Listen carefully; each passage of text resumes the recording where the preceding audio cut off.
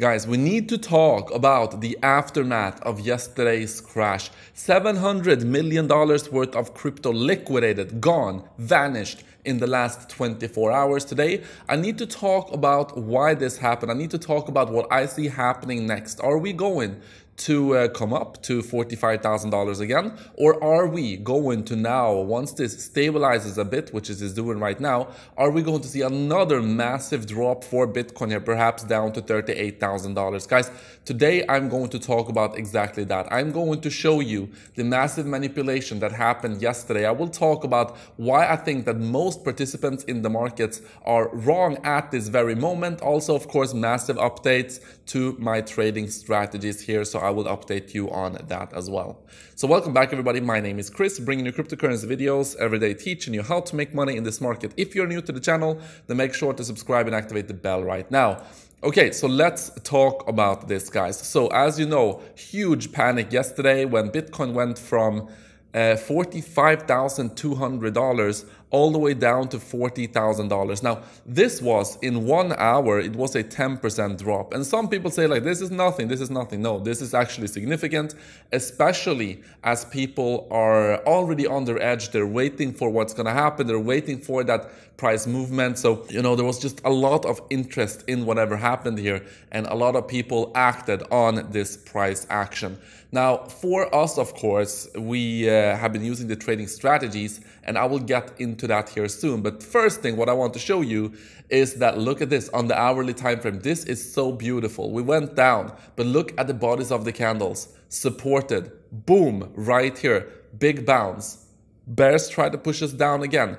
Boom, big bounce here as well. In fact, on Twitter yesterday, as this was all happening, I actually posted, hey, juicy price action. Will my red line manage to hold up the Bitcoin price? And it was looking like this. So this is when we were actually approaching it.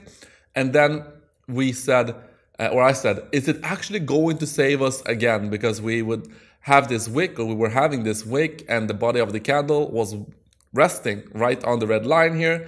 And then I just laughed at this because, yes, once again, the red line saved the entire crypto market, guys. My red line.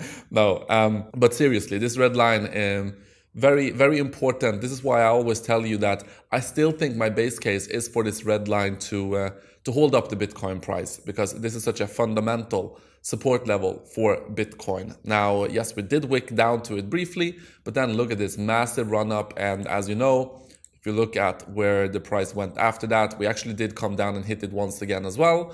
And we got supported, and then now we are looking for potentially some higher prices here. So massive drama yesterday, guys. Now, before I talk about the next move I see happening and my trading strategies and such, let us just go through some of the numbers here. So just like I showed you in the intro, $700 million worth of liquidations yesterday. So a lot of people were liquidated on this massive event. So a lot of people were playing on leverage here, which is obviously, if you do not know how it works and if you do not use good risk management, that is a very, very bad idea. And if we look at the cost for this drop, as you know, I did an emergency video yesterday and I talked about why we were seeing this drop. And it all came from an analytics firm which said that the ETFs are going to be rejected. And at that point, you know, some of the senior analysts came out, you know, Eric here said that like, well, we are not seeing these reports. Like how do you draw that conclusion that all of the ETFs are going to be rejected?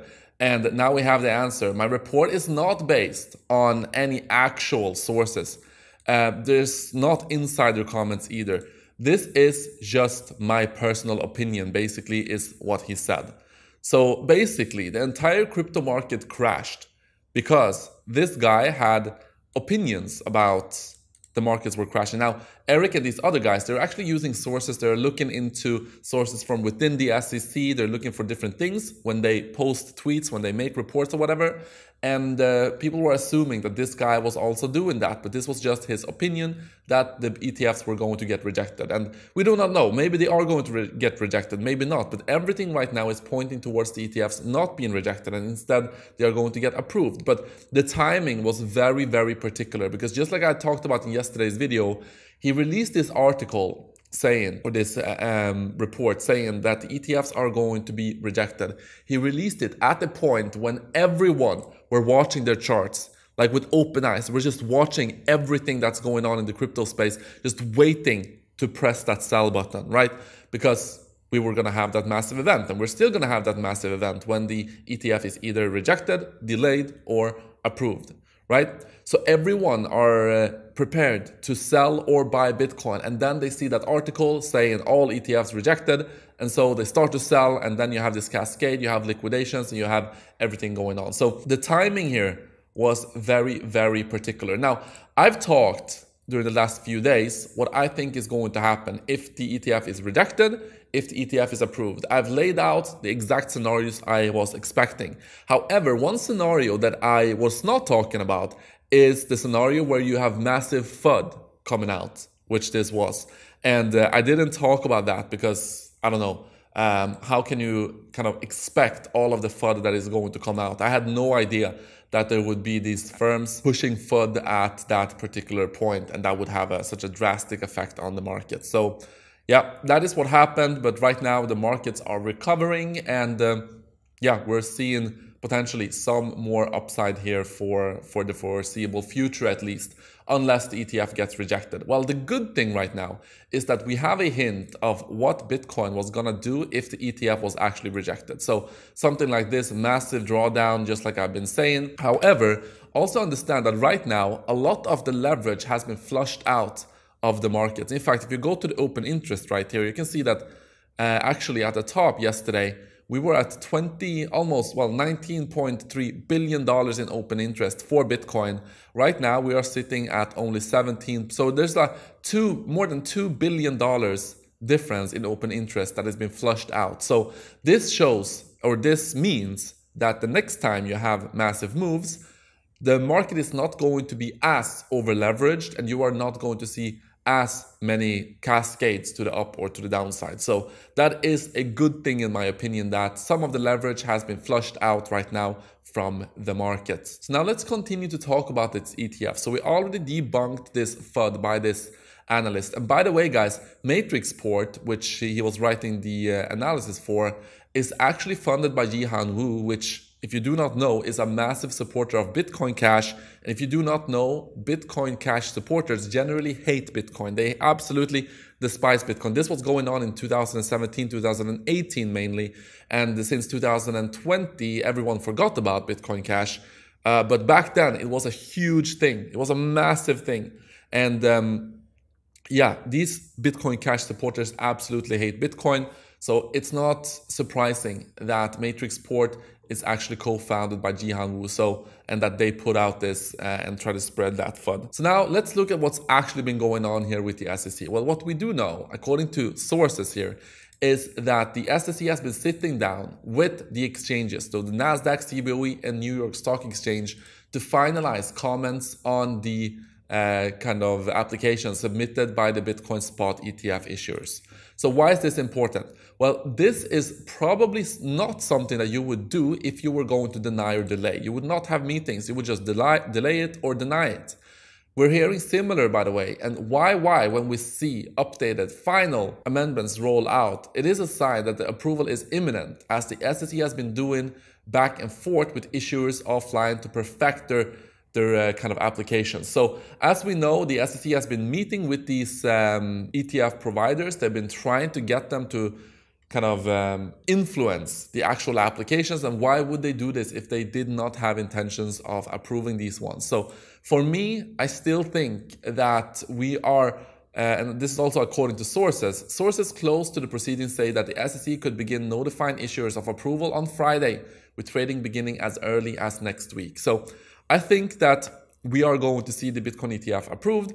If we do not see them being approved, well, as you know, you already know my scenarios I've been talking about in my last couple of videos, but I still think it's likely that we are going to see those ones being approved. So that is fine, and still looking pretty good for the future. By the way, guys, if you look at the people that do not own Bitcoin right now, do not own any crypto at all, this was a poll by 1,500 Americans, And they said with the spot Bitcoin ETF being approved, 21% of those would now start to buy Bitcoin. They would invest into Bitcoin, right? So if you assume that 25% of people that do not own Bitcoin right now, 25% of those are going to start buying when the Bitcoin ETF is approved.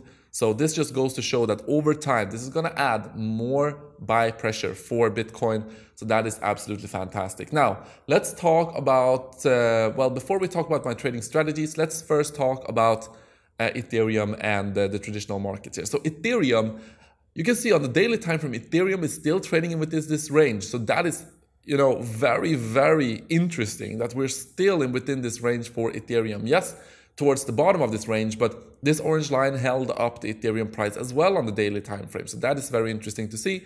For traditional markets, we're actually seeing a quite significant downtrend for the S&P 500 here. So you can see we have this channel down since breaking basically this triangle formation here at the top, and this is where I said that I do think that this is the local top for the traditional markets and that we are going to see some more downside for this, but I do not think it is going to affect Bitcoin. And I still stand by that. I do think that, well, now we have already had a pullback, but I don't think that this is necessarily affecting Bitcoin that much because Bitcoin is a beast of its own right now, at least until the spot Bitcoin ETF is approved. Now, let's talk about the big stuff, and that is actually my trading strategy. So what happened? As you know, when I made my emergency video yesterday, all of these bots had accumulated all of their positions. So they have been buying the dip all the way down here. They were buying all the way down. And this is the beautiful thing with using these trading strategies. The most important thing though, to add margin. And as long as you had added margin and as long as you believed that we were going to eventually come up higher, right? That we would have a big bounce and that you are bullish on Bitcoin, what you would be doing, and just like I was doing here, just take a mojito, just watch the panic unfold. You are comfortable with your margin, you're comfortable with buying the dip, and you already had your plan from the beginning. You are not reacting to this like, oh my God, what's happening? What's happening? You already have your plan from the beginning, and these trading strategies worked out very, very well. Now, all of these positions have been taking profit except for two. That is the Ethereum Fast Bot and the Ethereum Cycle Bot. In fact, those ones are still sitting at pretty juicy floating losses here, meaning the positions that they have been accumulating on the way down here are still sitting at a loss. Now, in total, of course, they're sitting at massive profit, but all the other bots, all of the Bitcoin bots and the Ethereum Slow Bot made such huge profit yesterday because what they did is they accumulated on the way down here and then they took profit on the way up, exactly as you make the most amount of money in crypto. So for everyone that just were using these ones and had added sufficient margin, in general, you made a lot of money on that bounce instead of losing a lot of money here on this downtrend. So that is fantastic. Now, what is the plan with these ones that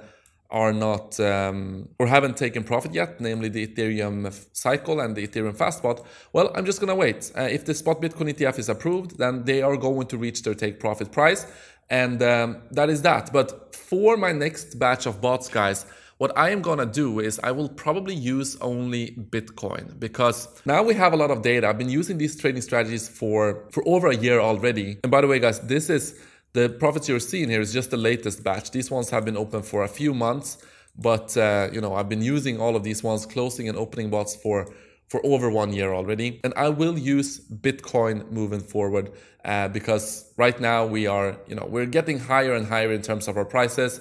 And the higher we go, the bigger the potential drawdowns are also going to be. Now, I just want to make that clear. The only reason is also because when you see a drop for Bitcoin, usually Ethereum goes down with it, but Ethereum goes down much lower. So instead of taking profit on that bounce, we are now stuck with these positions, which I do not mind in this particular case because I still think that we are going to reach the take profit price for these particular bots for Ethereum also. But moving forward, and a lot of people are, you know, very stressed seeing, you know, 13 out of 13 orders being filled here, and they do not want to see like a big floating loss here. Also, this kind of makes it a little bit skewed because as you can see, all bots have been taking profit except for Ethereum. So if I only use Bitcoin, then, you know, it's not gonna be so uncorrelated. It will be more correlated, and I think that that is a good thing. But I will keep you updated on that, guys. I will let you know more in coming videos about that. Now, for my bots on BitGet, still the same as on the bots on OKX because they're using the same settings. So the Ethereum Fast bot is holding positions. The Ethereum Cycle bot is holding positions. All other bots have taken profit already. And on the second account also, of course, same here. So basically, all in all, big profits were made for us on this pullback and on that bounce in general. Now, the only final thing I want to see is for the bots that are holding big positions here for Ethereum to also take profit. So we will see about that, guys. If you want to use these trading strategies, you can do so on OKX. You can try that first, claim up to $60,000 first, clicking on this link right here. Click join now. And then once you have signed up, you can use the bots using one click with these links in the description. If you want to use BitGet, if you cannot use OKX, then click here, sign up, $8,400 in deposit bonuses, and then scroll down and click on, there's actually, this one is full, but this second link has still 56 spots left. So a lot of people actually jumped off closed their bots yesterday and took profit. That's fine. So that means that there's 56 spots left here currently on this second account. So if you want to use those, click on that link, click subscribe, and then use whichever bot you want to use here. Okay, guys, that is what I got for you. Thank you so much for watching this video, and I will see you in the next one.